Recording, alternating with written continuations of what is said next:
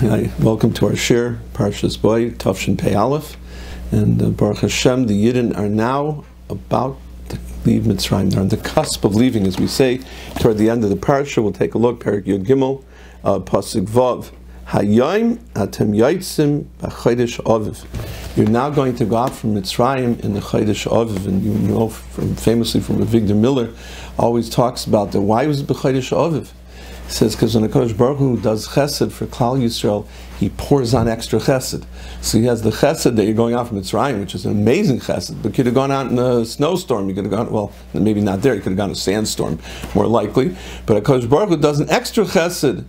And that's what we'll get to. Mitzvah, we'll talk about that. But I'd like to talk about a medrash. There's a medrash that says, "Kishiyatsu b'nei Yisrael miMitzrayim karsu bris lasos chesed zeim zeh." When the b'nei Yisrael left Mitzrayim, they made a bris to do chesed with each other. And I always read that medrash, and I had a kasha. Why did they wait till they left Mitzrayim to do chesed zeim zeh? Why didn't they do chesed when they were in Mitzrayim? It should say, "Kishahayu b'nei Yisrael b'Mitzrayim, karsu bris lasu chesed zeh." And obviously, they were karsu bris. They made a bris. That means it was a formal treaty. It was, there was negotiations, and you make a treaty. It was something that they took very seriously. So how do we understand it? So I'd like to share with you a thought that I heard, and then I'd like to say my own a little bit of an insight. I heard from Rabbi Pinchas Scheinberg, the famous Rosh Hashiv of Torah. It says in the Gemara in Sait, it tells that the Torah is Tchilas Chesed v'Seifei Chesed. It begins with Chesed and it ends with Chesed. And what's the beginning of Chesed? So the Gemara says when Adam and Chava were thrown out of Gan Eden, so the pasuk tells us that HaKadosh Baruch Hu made them a kosnos or. He made them garments of leather, or like Rameir says, kosnos or with an aleph. But he took care of them. And Rav Pinchas Scheinberg asked, why is that the first chesed in the Torah? What do you mean? He made the world. He took Adam Arish and he made Adam Arish and he gave him the Seif al-Mat Seif. He did such tremendous things. So why is this called chesed? Why is that the first chesed? B'chlal, it says Torah's chesed al l'shoina. What's the difference between Torah's chesed and chesed? There's regular chesed, Torah's chesed. So he says that to do chesed with the Vilna Gaon, chesed with the Baal Shem Tov, das is chesed, avad is chesed. But to do chesed with somebody who had one mitzvah, a single mitzvah they were given, don't touch from Eitz Hadas, don't eat from Eitz Hadas Tov Ra, and the one mitzvah they didn't do it. And now because of that they were thrown out of Gan Eden, they should go up in the Zifus, goodbye, who needs you? So Kodesh Baruch Hu told us what Torah's chesed is.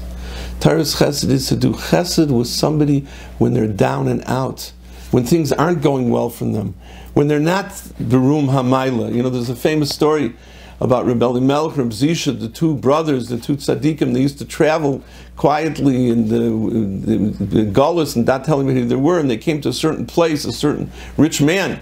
And the rich man, he didn't know who they were, and he threw them out. He says, "I'm not giving you can't come stay by me. You're just a bunch of schnorrers. Go to the Hachnosas Chesed over there. Go to the Hachnosas Orchim." And then a few years later, they came back, and they were, with some white horses, white steeds, and a big carriage. And the Gvir sent a message. Now he didn't know that they were the same people. He said the famous Rebbe Zisha, and he has a big, nice house, and he's the shiny yid from the city. So he wanted to invite them in. So he sends them, and he tells them, "Oh, please come to my house and have chesed." And they said, "Vada will come, no problem." So what happens? The Gvir is waiting anxiously for them to show up, and all of a sudden he sees 4 white horses with a nice carriage pull up at his house. And no Rebbe Elimelech, no Rebbe Zisha, just a carriage. So he sends back to them a message, says, "Where are you?" So they said, "You didn't want to invite us. You remember when we were the Nebuch, the poor people over there, you didn't want anything to do with us. You weren't mechabed us, you're mechabed the horses." So Dr. Scheinberg, that's Torah's mechabed the people. Then when a person's down and out, that's when they give a person kavod. So I remember I had my shviger, Aleh Shalom, lived on the Lower East Side. And she used to talk about the Lower East Side and reminisce about it. And she would say in glowing terms, and she'd get like, mushy and soft. And she'd say, oh, it was so beautiful. We used to live together over there. And she would tell us that there were like 10 apartments or whatever on the floor, whatever the number of apartments was. And there was one bathroom at the end of the hallway for all the people in the whole floor.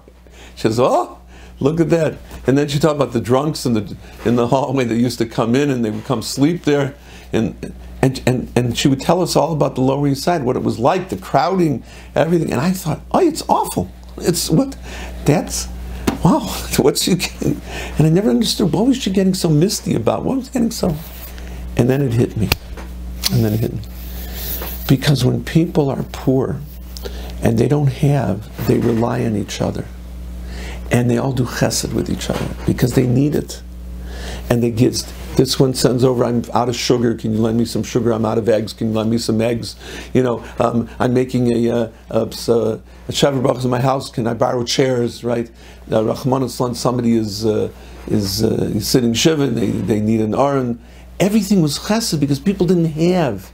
So they did chesed with each other on a steady basis. And she remembered that achdus, that warmth, that feeling of chesed. It could be that the circumstances were not so great, but the chesed was awesome because they relied on each other and they cared for each other and they did for each other. You hear these stories of chesed that people did for each other in those days. They're amazing stories. The person who walks, to get to the other person.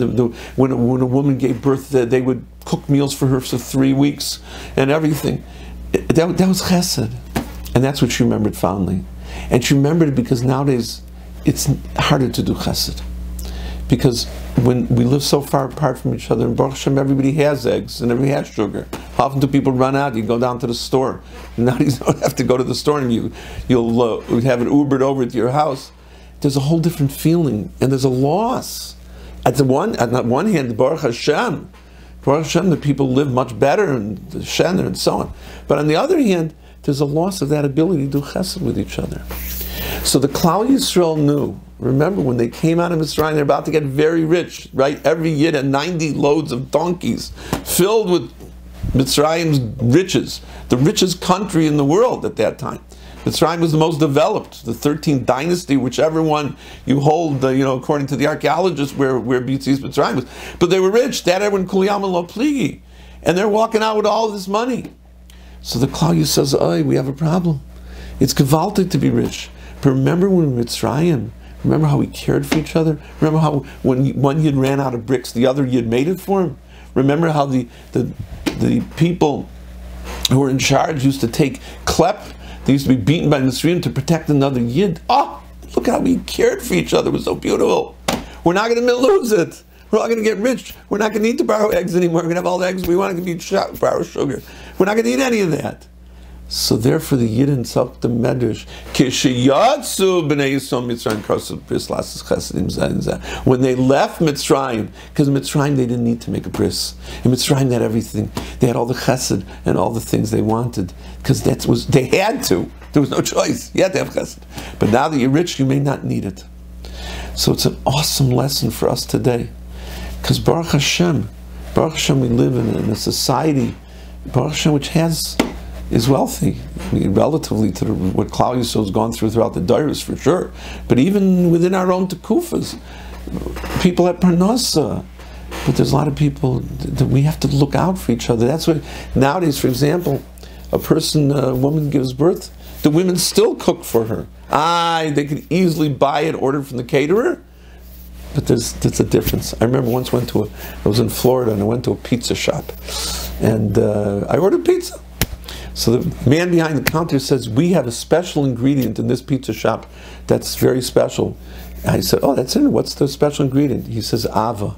We make every pizza with ava. We put love into the pizza because we care so much that you should have a good time. You should have a good experience. We have to put an ava. We have to put an ava into everything. We have to put an chesed into everything. We have to go out of our way. We could get away with doing it, with ordering it or something, but a woman makes the cake herself. I'm not saying anything wrong with buying a cake. It's all good. But you make it, it has a special time. It's special to chesed time. So everything we do, we have to keep in mind that we should never, chas v'shalom, lose the ability to do chesed with each other, because that's Torah's chesed. Torah's chesed is not just you do chesed and you forget about it. Torah's chesed is for a person that doesn't even deserve chesed. You go out of your way to do a chesed, and the chesed binds Klal Yisrael together. Where it says, Olam chesed yibana. Hashem made a world of chesed. What does it mean? He made a world of chesed. Because without chesed, there's no world. The chesed that we do for each other binds us to each other. The chesed that parents do for a child. The chesed a child does for parents. The chesed spouses do for each other. Rabbi Victor Miller also, we quoted him before, he also said that the greatest chesed in any two people is a husband and wife. Because every single minute, pass the potatoes, pass the peas, everything you do is chesed. Your mom is doing chesed. Minute to minute to minute to minute, you're doing chesed with each other. That's the chesed that builds Klal Yisrael. It's the chesed that builds the world. Olam chesed yibana. It's a world built on chesed. And without it, we don't have anything. And the Bnei Yisrael realize when they're leaving Mitzrayim, they need that chesed to do with each other. So the pasuk tells us, and they left Hayayim atem yoitzim. You're going to leave b'chodesh Aviv. You're going to leave in the month of Aviv. You're going to leave in a month. It's going to be beautiful weather. It's going to be geschmack. Hashem says, I'm teaching you a lesson. I'm showing you how to do chesed. I do something for you, and I do you chesed upon chesed upon chesed. At the beginning of Sfira, if you can't remember, we're not by Sfira Soimer, when you go back to Sfira Soimer, and you look in the corner in the bottom over there of every day, and there's a whole tefillah at the end, it says chesed. The first day is chesed shibbe chesed. Second day is chesed shibbe gvura shibbe chesed, and so on throughout the Zion spheres, throughout 49 days. What's chesed shibbe chesed? You do chesed, you do chesed. What's chesed shibbe chesed? That you have to do chesed upon chesed. Even when you're doing chesed, do it with chesed. You're giving somebody to eat, don't just say, here you go. Say, how are you? Hope you'll enjoy it. Geschmack. That's chesed shibbe chesed. The Labish is a halfen that we should all be zoiche to be mekayim, the pasuk of olam chesed yibana.